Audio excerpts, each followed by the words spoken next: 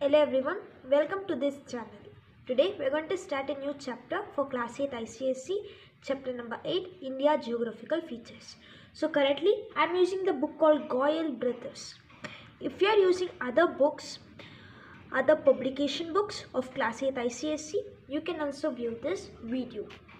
Starting with the video, so let me look at the introduction of India. So we have read in the preamble of our constitution in class 7th history, right? So India, officially known as the sovereign socialist secular democratic republic of India, it's the world 7th largest country.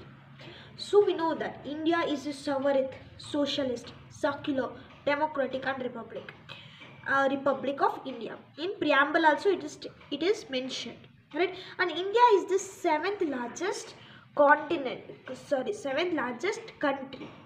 right? So it has varied landscape. Landscape means varied physical features. It is rich in natural landscape with beautiful natural resources, right? It has very good natural resources. Let me look at the location and extent of India. So we all know that its latitude and longitudinal extent is approximately 8 degree north to 37 degree north. So in Asia, we have learnt about latitudinal and longitudinal extent. In Asia, we know that it extends from 10 degrees south to 80 degree north, and longitudinally 25 degree east to 170 degree west. And in India, it extends latitudinally this much, 8 degree north to 37 degree north, and longitudinally 68 degree east to 97 degree east. So this Andaman and Nicobar Islands, so I'm going to show you in the map. So first let me show you the latitudinal and longitudinal extent of Asia. So the latitudinal extent of Asia is 8 degree north. 8 degree north to here it is there, no, 37 degree north. What is this? This is the latitudinal extent. And longitudinal extent is 68 degree east. See, 68 degree east up to full it is covering, right? Up to the Run of Kutch and everything. And 68 degree east to 97 degree east. Full it is covering. Up to the end of the country India, means up to the Arunachal Pradesh, it is covering. So latitudinally extend from 8 degree north to the 37 degree north, and longitudinally 68 degree east to 97 degree east. So I'm going to show the Andaman and Nicobar Island. So here, so due to this Andaman and Nicobar Island, it also extends further southward. It makes the latitudinal extent further southward, and that is latitudinal extent. Means due to the presence of Andaman and Nicobar, still the latitudinal extent is extended, right? So the north-south extent of mainland India from Kashmir in the north to the Kanyakumari in the south is 3,214 kilometers. Let me show you on the map. Here from Kashmir, so the Kashmir, here is the Kashmir, to the Kanyakumari. This is the southernmost tip, the Kanyakumari. So up to here the extent, so the kilometer is 3,214 kilometer. Means from Kashmir to the southernmost tip, that is Kanyakumari. Kanyakumari is here. This is the southernmost tip of India. And northernmost is Kashmir. From here to here, that is 3,114 kilometer. This is the north-south extent. So coming to the west to east, means from here to the Arunachal Pradesh, here somewhere. So let me see how much it covers, right?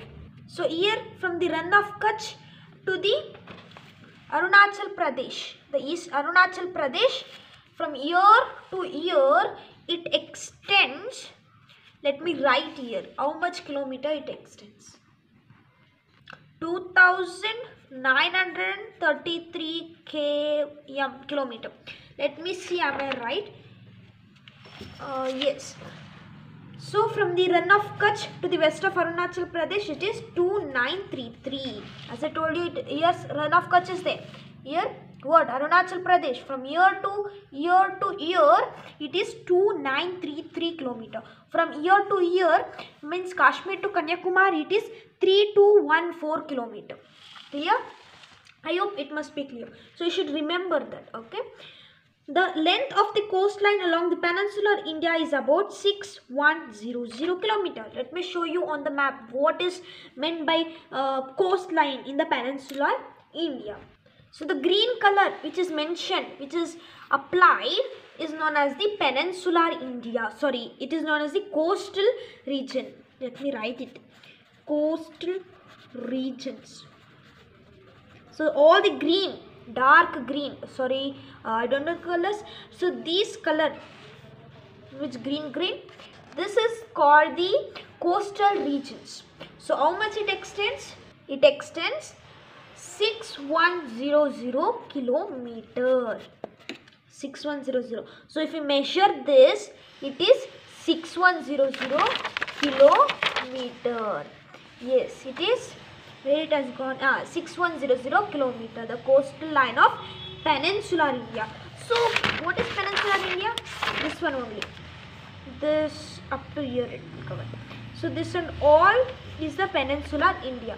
So below the Narmada, this is the Deccan. Okay, this is the Deccan India.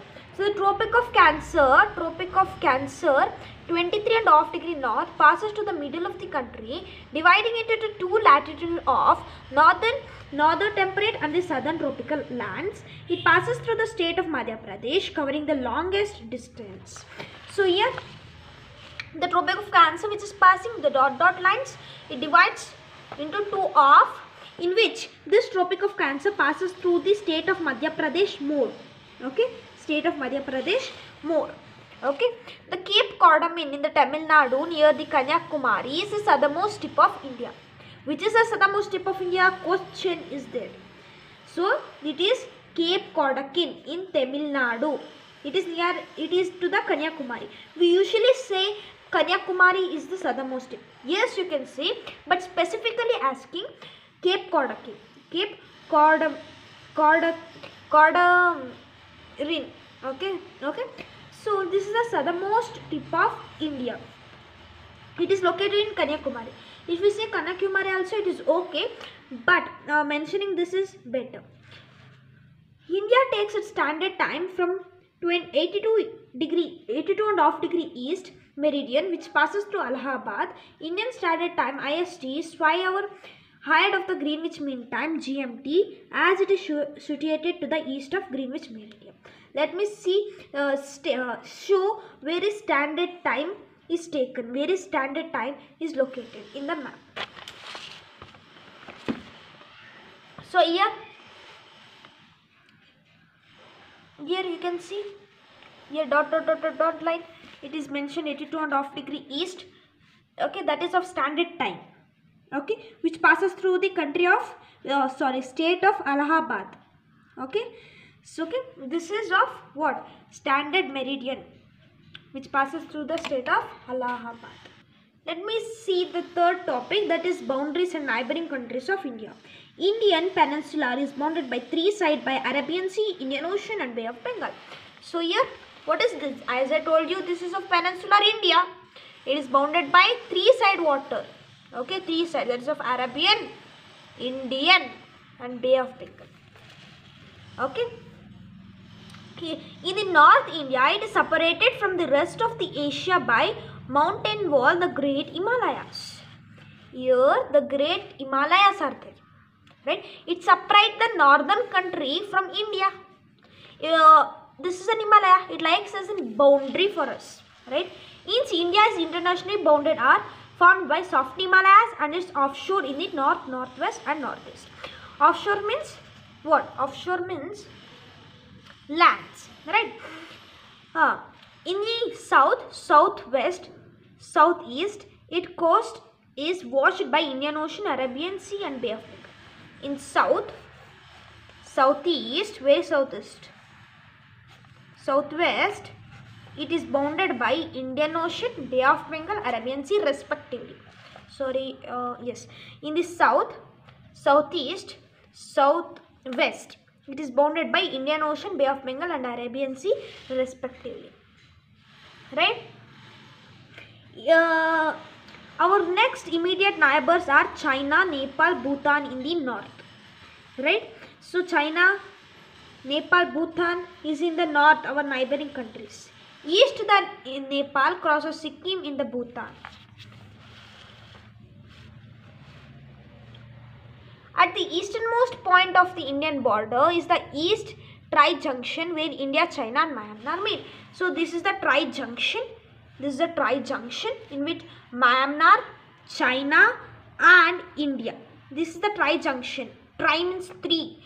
Which are the three countries? This is a Tri Junction in which India, Myanmar, China meets. Clear? Bangladesh is bordered on three sides by India. Bangladesh, where is Bangladesh? Here Bangladesh is there. Let me rub all these things. So here the Bangladesh is there.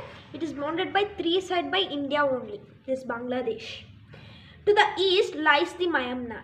So to the east of our India lies the Myanmar. To the west, our immediate neighbors. To this side, our immediate neighbors comes. To the east, to the west side, to the east side, there is China, Nepal, Bhutan, right, Bangladesh. Okay, and to the west, there is Pakistan. Right, Pakistan is our neighbor in the which? West. So, Pakistan is also the part of India, but now after partition of the country in 1947.